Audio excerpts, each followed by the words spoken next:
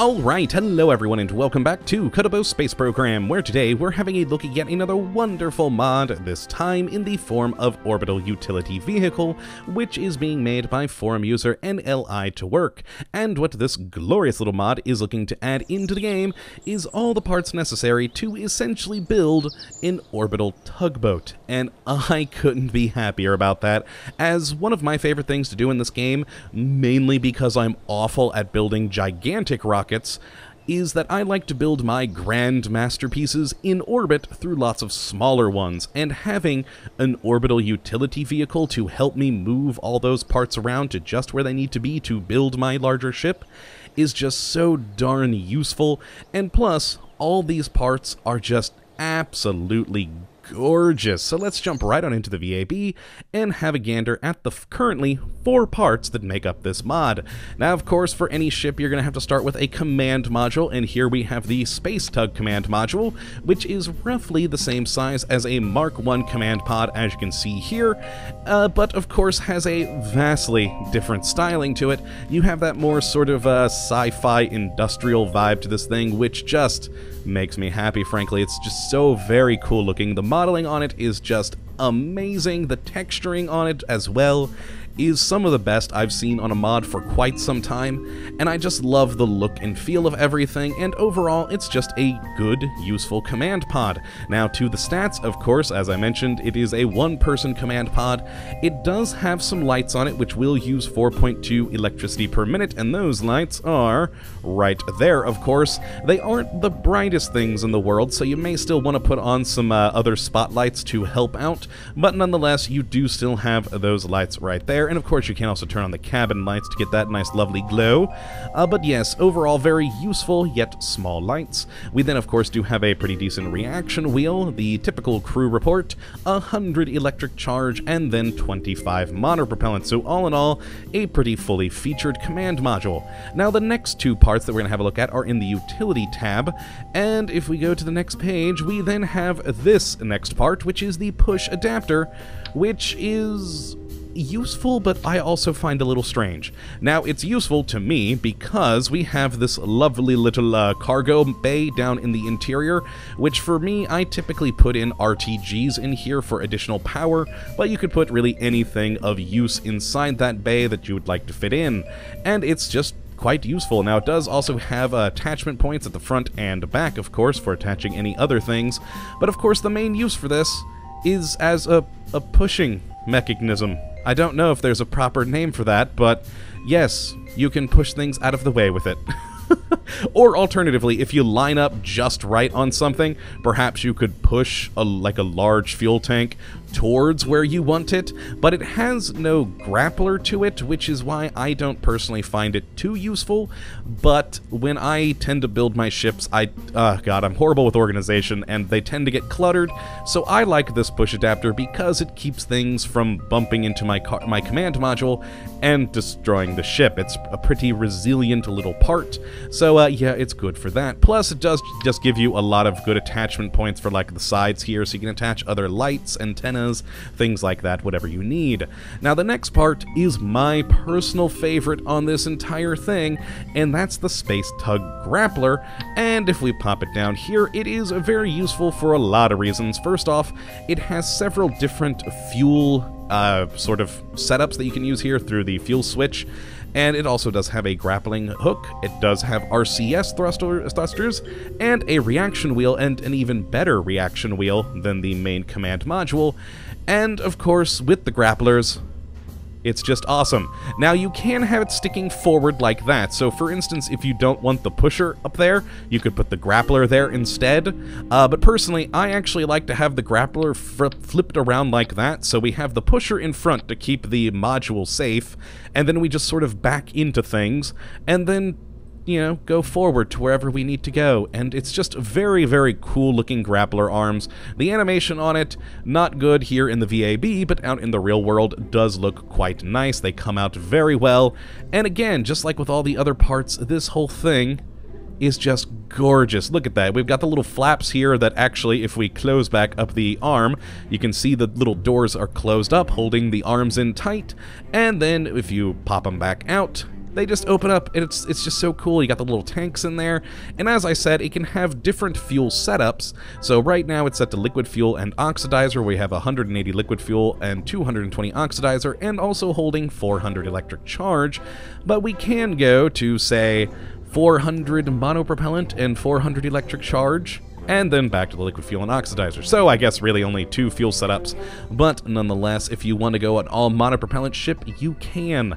And that actually does become a viable solution because, well, of course, we do have these RCS ports on this thing, as you can see here, but the final piece is the engine, which would help if I'd go to the engine tab.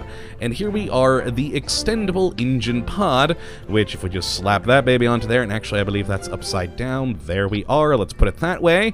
And if we zoom out, there we go, we can actually, oh, which one's the button? Extend, there it is. There we go, the extendable arms on these engines.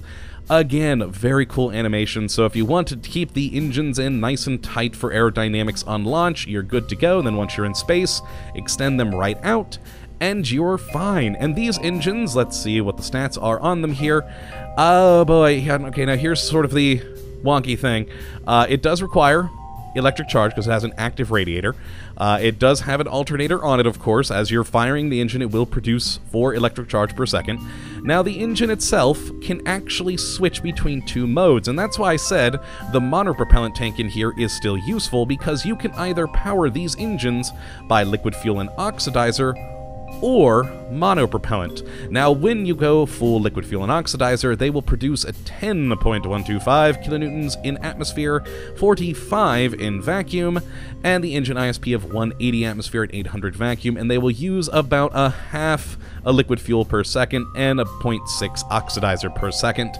Now, with the monopropellant, you're going to get 8 kilonewtons atmospheric thrust, 40 in vacuum, so not quite as powerful.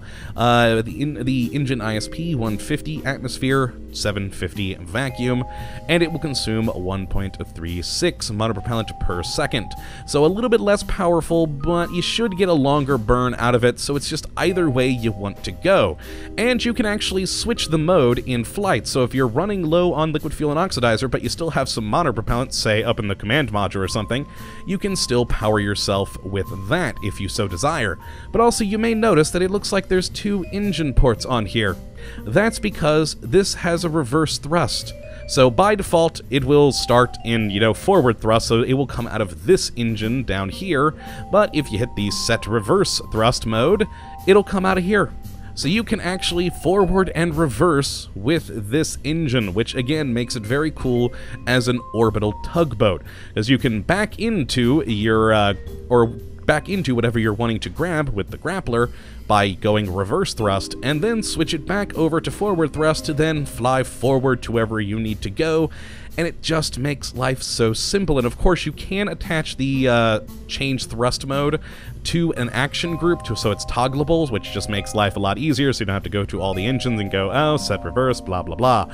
Very, very cool indeed, and just a very awesome looking engine. So let's actually go and take a look at one of these that I have already put into orbit, and it is towing something already in space. Because again, this is just such a useful vehicle to use when building stuff in orbit, whether it be a ship that you're building, or perhaps you're putting together a space station, or even just transporting goods from one space station or ship to another. As you can see, oh boy, let's rotate this way. Alright, excellent. Let's turn the SAS, we'll put it to there. Excellent, there we go. We are towing a lovely little mobile processing lab.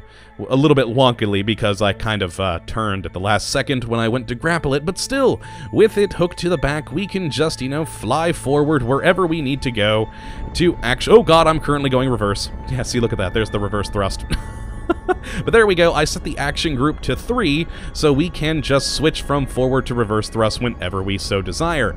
And I actually really do love that, because, well, it makes it easier for switching, and also the engines themselves are the very cool little blue effect on it. Now, if we throttle all the way up, it gets quite loud, and of course we get the brighter, longer blue flame. But I typically have this thing because, again, it's a tugboat at a much lower thrust, and it's just such a cool little effect, this just sort of little jumping blue and orange flame. It is very, very cool. And, of course, again, the cool awesomeness that is reverse thrust if you ever need that. Now, of course, throttle down. Now, if we want, we could also bring these engines in. Always good. There we go. And, of course, if we want, we could release this thing that we're currently holding on to and control the arms. Ooh, disengage grabber. There we go. And then we can fly to our next target. Or, of course, we can... Oh, God, let's actually bring in the engines, too, so I don't bump into this thing. There we go. Throttle up a little. Oh, God, I'm going reverse. Oh, boy. That is the problem. I always forget which way I'm going. There we are. We could flip ourselves around. Oh, flip around. SAS, work with me here. Oh, there we go. And of course, as you can see there, I do have the lights on. I didn't add any additional ones. Alright, SAS, I definitely need you on, because I am an awful pilot today for some reason.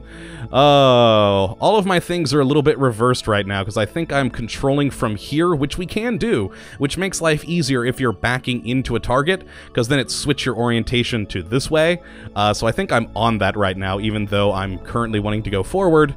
And if we so desire, we could try and fly into this thing to push it away, but I think I'm going to miss it because, again... Awful pilot. So 3 and slow down. There we go. Oh, yeah. You gotta love that reverse thrust. It's so much fun. But yeah, this is the Orbital Utility Vehicle. It is just a whole lot of fun to mess around with and has just such beautiful animations to it. It's overall just a really cool little ship that you can build with this, and also, of course, is extremely useful because it is a tug, a functioning tugboat, and who wouldn't want that in this game? Now, oh god, I'm going to try and get closer, but Lord knows it's going to go badly on camera right now. Alright, but yeah, that is pretty much it for this episode, guys. If you would like to check out this mod for yourself, which I definitely would suggest that you do, check out the link in the description as always, and give it a try. And, you know, even if you don't want to build this particular tug, you could build all sorts of other things with it, use the parts for other various things. And, oop, did not mean to hit flight results. That's the button I wanted to hit. Excellent, so we could actually... take a look at the wonky shadows? What the... oh, there we go. That's a better shadow. And yeah, so definitely go and give it a try. And if you build any fun tugboats with it, definitely send me a pic. I'd love to see. But yes, that is going to be it for this episode, folks. I hope you have enjoyed, and of course that you do come back for the next. But until then, thank you for watching, and as always, have a good one.